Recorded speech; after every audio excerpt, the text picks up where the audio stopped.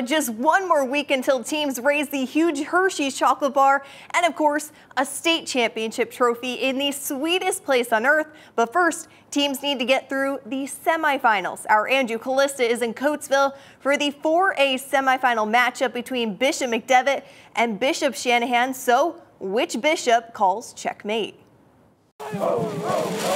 Bishop McDevitt back in the state semifinals for the first time since 2018, up against Bishop Shanahan. First quarter, McDevitt off to a slow start. Cooper Jordan, outstanding quarterback, gets the Eagles on the board first. No panic on the sidelines from Coach Jeff Wechter. Crusaders go right down the field. Stone Saunders very comfortable with Mario Easterly. Not once but twice. First on the out route, then this gem to the back pylon. A little Christmas cookie dance on the end. We are tied at 7. Santa's sleigh is on the move in the second. Jordan puts the Eagles back in front with this scramble, but McDevitt just warming up with Marquise Williams. Watch the moves on this run, 25 yards, breaking ankles along the way.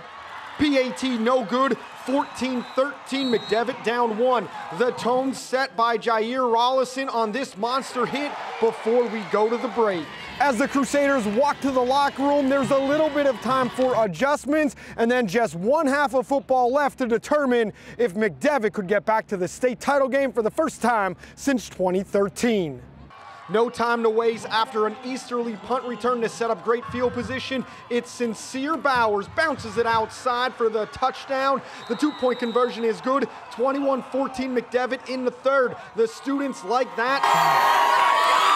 And then 2 plays later, Nate Kinsley, watch this, from defensive end, bats the ball up in the air as he locates the ball, and then he finds the end zone. Play of the game, 28-14, McDevitt leads. Shanahan would return the ensuing kick for the score, so it's 28-21. McDevitt with 6 minutes left. Wechter, he goes old school, runs the clock with Williams, but the Eagles have one last drive. Can the defense get a stop? Jordan looks to make a play like he has all night, but Ryan Russo makes the stop. The celebration is on, and the music says it all.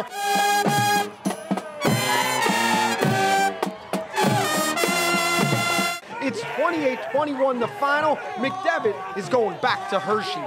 It feels good. You know, it's been since 2013. You know, in 2013 we thought we'd be there before this, but it's good to be back. It was really great. Like, I'm really speechless about this one. Crusaders will face Aliquippa Thursday at 7 p.m. in Coatesville. Andrew Callista, Fox 43.